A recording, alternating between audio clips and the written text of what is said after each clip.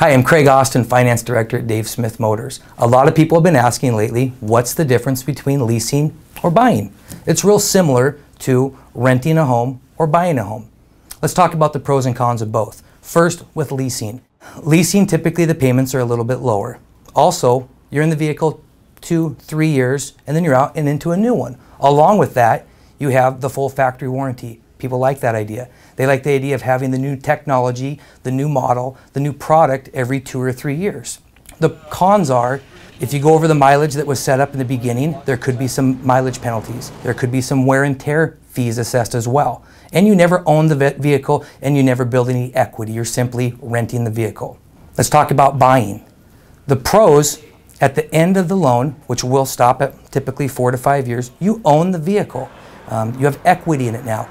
You can have a few years of no payments, or you can take that vehicle, trade it in, and use the equity towards your next purchase.